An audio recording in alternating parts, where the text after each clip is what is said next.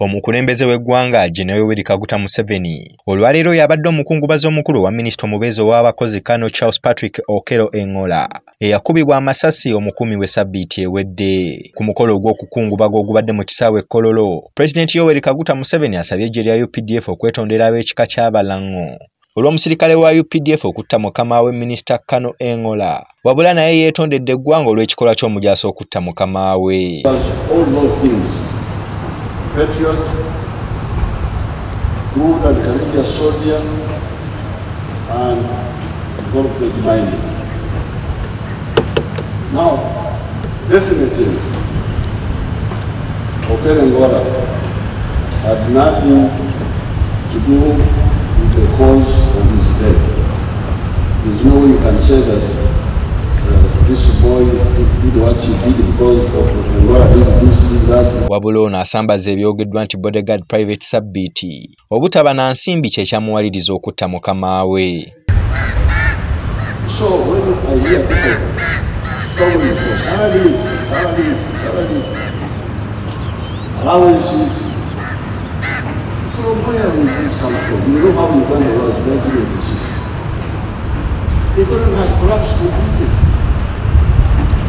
So those people who have been pushing that line are really need to realize their mistake.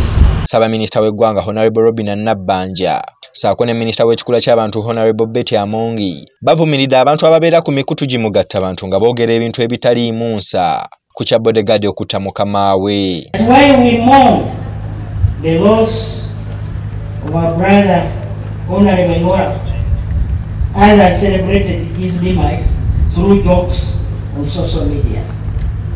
I condemn this practice because it is inhuman and immoral.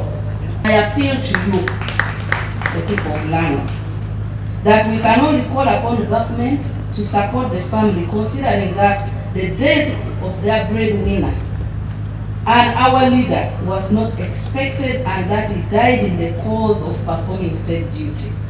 And secondly, to call upon the investigating arm of government to do a thorough job and tell us the cause and what propelled.